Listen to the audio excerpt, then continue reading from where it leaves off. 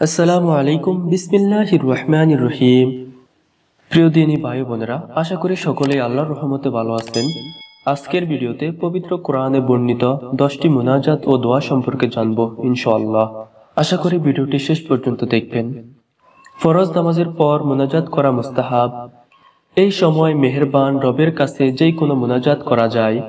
আরবিতে বা নিজ নিজ ভাষায় ইখলাস ও মনোযোগের সঙ্গে মুনাজাত করা উচিত। হযরত সালমান ফারসি রহমতুল্লাহ আলাইহি হতে বর্ণিত, নবী করিম সাল্লাল্লাহু আলাইহি ওয়াসাল্লাম বলেন, নিশ্চয় আল্লাহ তাআলা লজ্জাশীল ও দয়াবান। যখন বান্দা তার কাছে দুহাত তুলে প্রার্থনা করে, তখন তা শূন্যে ফিরিয়ে দিতে তিনি লজ্জাবোধ করেন। হযরত আবু উমামা রাদিয়াল্লাহু তাআলা আনহু হতে বর্ণিত, সাহাবীগণ নবী করিম সাল্লাল্লাহু আলাইহি ওয়াসাল্লামকে জিজ্ঞেস করলেন, কোন মুনাজাত বেশি কবুল হয়? নবী করিম সাল্লাল্লাহু আলাইহি ওয়াসাল্লাম বললেন, শেষ রাতের মুনাজাত ও ফরজ নামাজের শেষের মুনাজাত। সুপ্রিয় দর্শক, এই হাদিস দুটি থেকে আমরা বুঝতে পারি যে বান্দা দুই হাত তুলে মুনাজাত করলে বান্দাকে খালি হাতে ফিরিয়ে দেন না এবং 5 ওয়াক্ত ফরজ নামাজের পরের মুনাজাত কবুল হয়। তাই আমাদের সকলের উচিত 5 ওয়াক্ত নামাজের পর মুনাজাতের মাধ্যমে আল্লাহ তাআলার নিকট বেশি বেশি দোয়া করা। সুপ্রিয় দর্শক, আমরা কিভাবে মুনাজাত করব আল্লাহ তাআলা পবিত্র কোরআনে তা জানিয়ে দিয়েছেন। তো চলুন পবিত্র কোরআনে বর্ণিত 10টি মুনাজাত সম্পর্কে জেনে নিই। 1 নাম্বার, রাব্বানা আতিনা ফিদ দুনিয়া হাসানাতাও ওয়া ফিল আখিরাতি হাসানাতাও ওয়া কিনা আযাবান নার। অর্থ, হে রব্বুল আলামিন, আমাদেরকে দুনিয়া এবং আখিরাতে কল্যাণ দান করুন এবং জাহান্নামের আগুন থেকে রক্ষা করুন।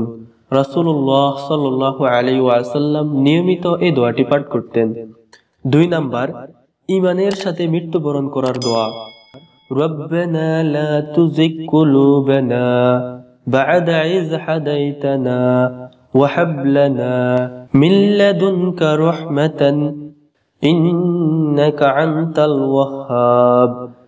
অর্থ, হে আল্লাহ, তুমি আমাদেরকে তোমার দেখানো পথ থেকে পথভ্রষ্ট হতে দিও না এবং আমাদের ক্ষমা করো, নিশ্চয়ই আপনি দানশীল। রাসূলুল্লাহ সাল্লাল্লাহু আলাইহি ওয়াসাল্লাম সকালে ঘুম থেকে উঠে এই দোয়া পাঠ করতেন।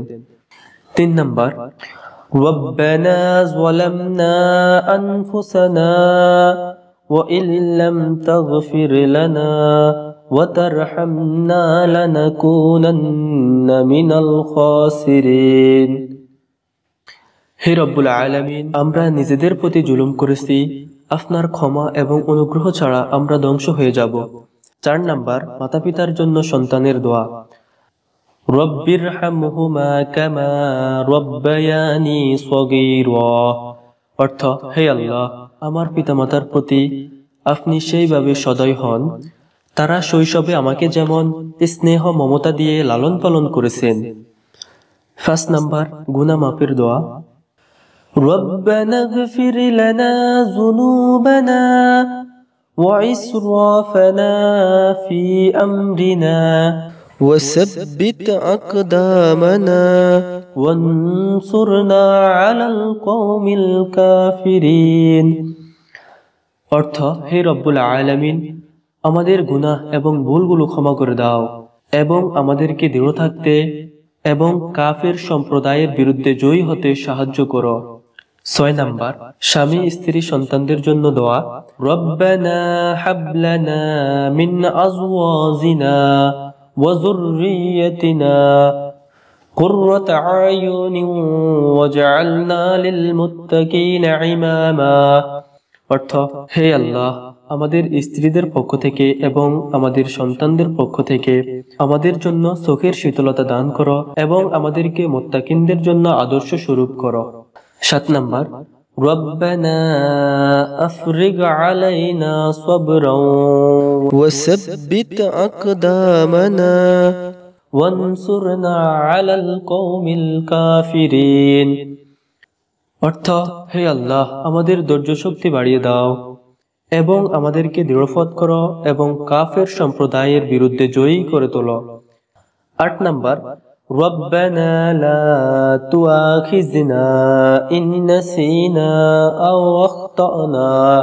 অর্থ, হে দয়াময়, আমরা যদি কোনো কারণে ভুলে যাই কিংবা ভুল করি, আমাদের শাস্তি দিও না।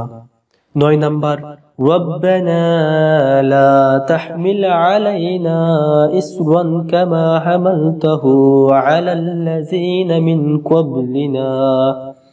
অর্থ, হে আল্লাহ, আমাদের উপর এমন গুরু দায়িত্ব চাপিয়ে দিও না যেমনটি আমাদের পূর্বগণের উপর দিয়েছ।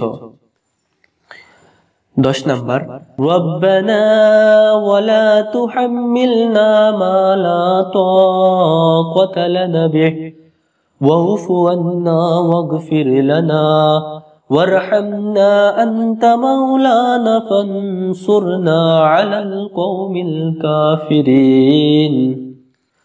অর্থ, হে রব্বুল আলামিন, আমাদের উপর এমন গুরু দায়িত্ব চাপিয়ে দিও না যার ভার আমরা সইতে পারবো না।